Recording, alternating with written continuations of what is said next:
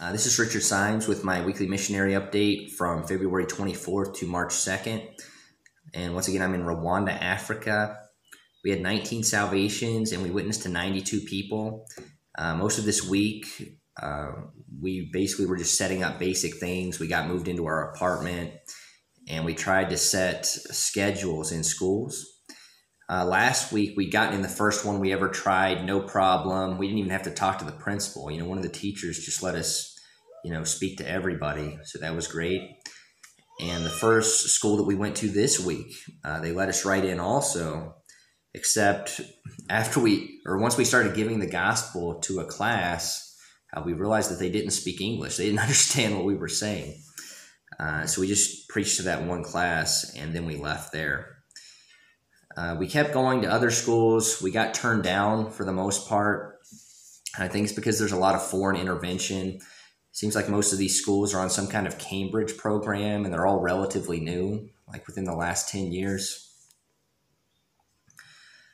English is one of the official languages here, but it's in transition. It's only been being taught in most schools for 8 or 9 years. And so we've had a lot of trouble communicating with people. But it's kind of funny because if you ask people here if they speak English, most people will say that they do, but they don't really. They don't even understand like very basic things like, hey, what's up? But then in the Philippines, you ask people if they speak English and they say that they don't, but they really do. So I thought that was kind of interesting. We actually only had 3 salvations midweek just because of the language barrier. We had preached at that one school and then we went individual soul winning and we were having a lot of trouble communicating with people.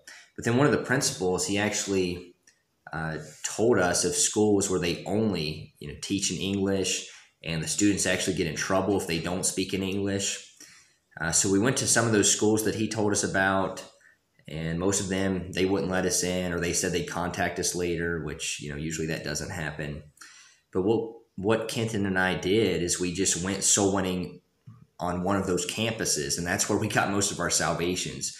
We went soul winning on the campus of a school. It was actually a Christian school where they only speak in English, and that's where we got almost all of the rest of the salvations.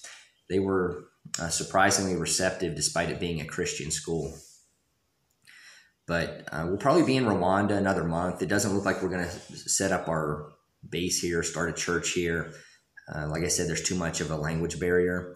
But at least we've got places that we can go to get people saved while we are here. And if someone speaks the language, I think it would be a decent place to have a church. But we don't speak that language.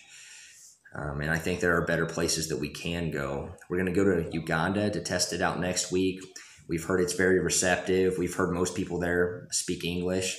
Actually, one of the few people that we did get saved out individual soul winning, I believe it was last week, was from Uganda. Kenton got someone from Uganda saved in Rwanda.